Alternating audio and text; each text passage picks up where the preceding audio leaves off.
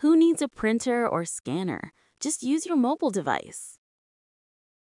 Need to fill out a form, scan a receipt, or sign a permission slip when you're nowhere near your office equipment?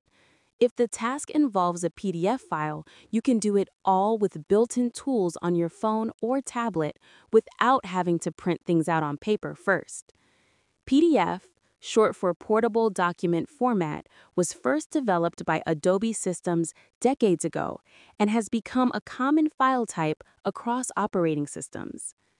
In last month's iOS 26 software update for the iPhone and the iPad, Apple added new options for handling PDF files with an app called Preview. Likewise, Google has its own PDF-related tools for Android users. Here's a quick overview. Mac users may recognize Apple's new Preview app for the iPhone and the iPad as their standard computer utility software for images and PDF files. Both editions share many features. When you open the app on your phone or tablet, you see buttons labeled New Document and Scan Documents. New Document is primarily used for pasting in images you've copied from elsewhere or creating a canvas for drawing with the iOS markup tools.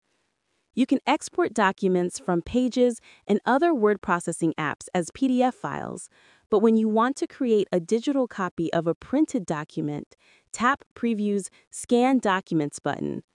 The camera app opens, ready to capture an image of the page, receipt, or whatever you wish to scan.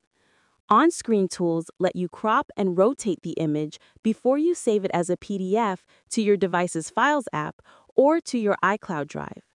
The iOS Notes app can also scan and save files.